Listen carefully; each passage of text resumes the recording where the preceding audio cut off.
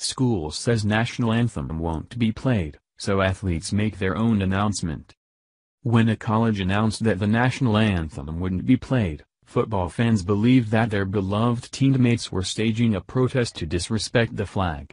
However, as soon as the players realized that all eyes were on them, they decided to make an announcement of their own right there on the field.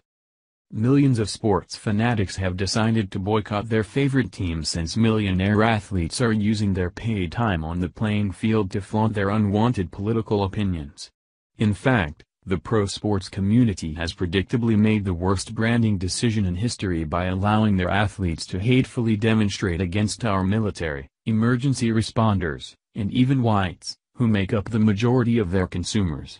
Although this hypocritical and entitled victimhood mentality has seeped its way into our education system, attendees of one college playoff were pleasantly surprised to see that there are still respectful young men who love and appreciate their countrymen.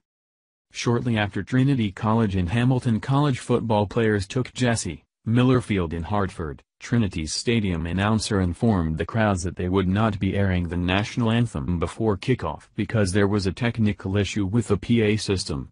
Expectedly, some spectators initially thought the odd announcement was merely an attempt to prevent discourse concerning the controversy over the Star-Spangled Banner.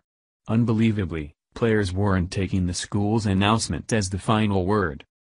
The Hartford Courant reports that both Trinity and Hamilton players broke out in an impromptu performance of the Star-Spangled Banner, refusing to allow a technical malfunction or national controversy to prevent them from their right to honor the American flag.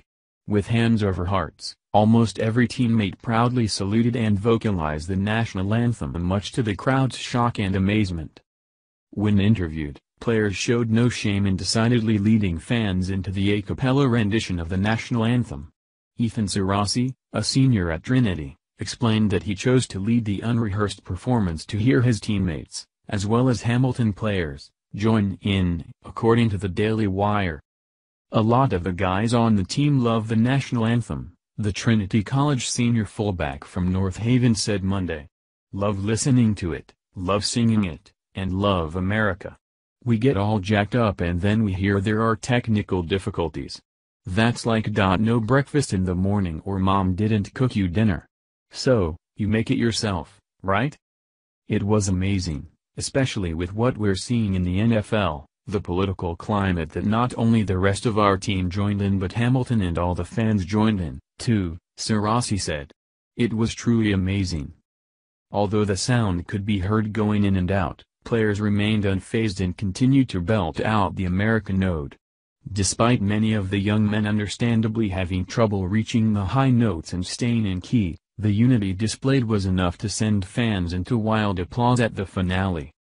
"A couple of guys on our team were like, 'No man, you gotta play the song,'" Devaney said. "And then a couple guys just started singing. We weren't all in sync. We had like 3 different waves of the Star-Spangled Banner going." The players are aware of the contention surrounding the national anthem and that it's become popular yet meaningless to kneel or sit while others salute the flag, especially for professional athletes. However, Sarasi articulated that while he recognizes their right to protest even disrespectfully, he understands what the flag truly represents. "Our First Amendment allows people to protest," Sarasi, a political science major said. "I think they have every right to be protesting. I personally see the flag more than cloth and color. I see it as a binding force for the country even though people disagree with what's going on politically these days, especially with kind of a wild card president and some wild card policies, but in general I see it as a way to respect those who came before us, who allowed us the freedom to protest and fight for it every day. It's something I hold true in my heart and I know a lot of guys on the team do, too." The players who stood to salute the flag and unabashedly sing the Star-Spangled Banner know the true meaning of honoring the American flag. Unlike the incessantly whining millionaires in the NFL, they understand that the flag doesn't represent a particular president, government, political party, or even the police officers and service members that these bigoted high-paid athletes so vehemently despise but are too cowardly to admit. They know that the flag represents their country and its freedoms, which even give them the right to disrespect it if they so choose. Incredibly, these young men are more grateful and aware of what our flag represents than the filthy rich professional athletes who are ignorantly using their disrespect of it to denounce unrelated issues. Thank you for watching this video. What do you think about this? Share this on Facebook and Twitter along with your comments.